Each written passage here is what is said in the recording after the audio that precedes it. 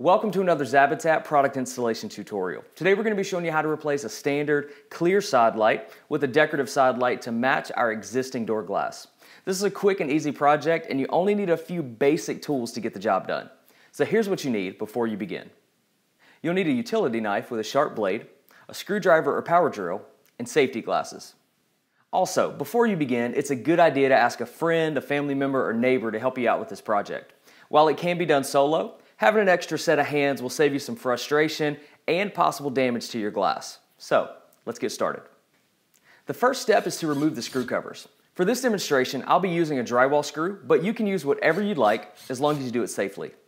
Then remove all the screws and the internal frame.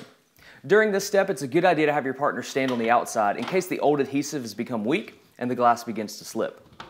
Next, use your knife and cut along the paint line and begin to loosen any remaining adhesive. Then, with the help of your partner, remove the existing glass by pushing from the inside. Once the old glass has been removed, use your knife to scrape away any remaining adhesive so that your new glass has a good surface to bond to. After that, your partner can help you guide your new side light into place from the outside. Then all that's left to do is install the internal frame using the provided screws, and to finish things up, install the screw covers and clean your new glass using your favorite window cleaner. To explore all the ways you can transform your door, visit Zabitat.com.